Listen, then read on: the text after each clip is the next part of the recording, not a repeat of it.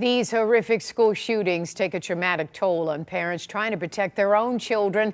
Joining us tonight is Dr. Arash Javanbakht. He is a psychiatrist and serves as the director of Stress, Trauma, and Anxiety Research Clinic. Now, doctor, these shootings are becoming all too common. This time, 19 children and 2 adults killed. Doctor, what do we say to parents tonight worried about safety inside their child's classroom? Thank you for having me. Yeah, this is very sad, and this just keeps happening. And what do we say to the parents? We say, well, yeah, this is the unfortunate, sad truth of the country. But at the same time, it's important to, well, how do parents handle this? Because at the end of the day, this is something about how to help the families and the children.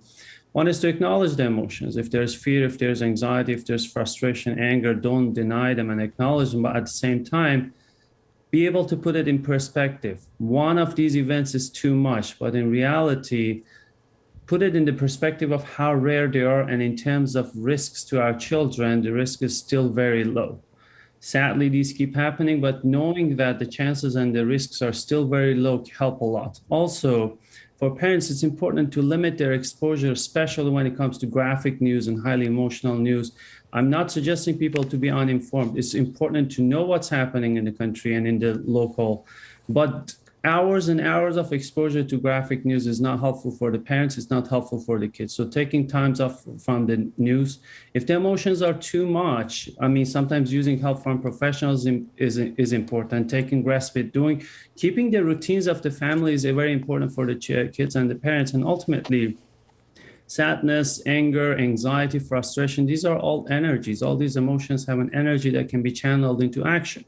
Taking action, whether it's an activism that helps reduce in some way these events, or trying to help those who are affected. Yes, these are so many good tips that you're giving us tonight, Doctor. Now, we're still coming to grips with the Oxford school shooting. Only 6 months ago, it's still in the news day in and day out. Students still trying to wrap their minds around the trauma of losing 4 classmates and others being wounded right in their school. How do we move forward on that and try to function following a tragedy like this right in our own backyard? That's very true. And the closer this happens to us, the more it affects us emotionally.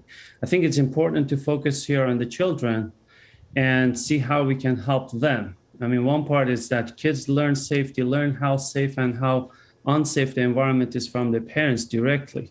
So especially for younger kids, it's important for parents not to show a lot of negative emotions in front of them.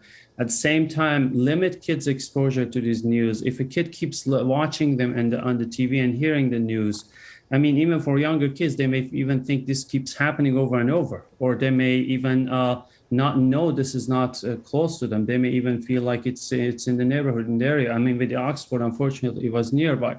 So keeping the exposure, especially when it comes to images and videos to kids.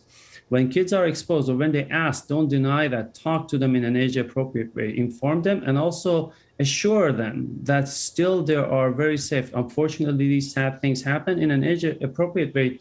Show them that the chances are very low and adults are doing all they can do to help them and keep them safe. Absolutely. Yeah, keep the routines of the family. And also, if again, for the kids, also, if there's a need for like the emotions are too intense or the kid is regressing to younger ages behaviors, seeking professional help can help also. We will certainly do that. Thank you so much, Dr. Javanbakht. We appreciate your time tonight and all of your expertise, your great advice. Thank you so much. It's a pleasure. Have a good night. You have a good night as well. We want to pass along this phone number to you. It is the Oakland County Resources and Crisis Helpline, and it is available 24/7. You can call 1-800-231-1127. And don't forget, you can count on 7 Action News for continuing coverage of this tragedy in Texas tonight and in the days to come, both on air and online at WXYZ.com. Dave?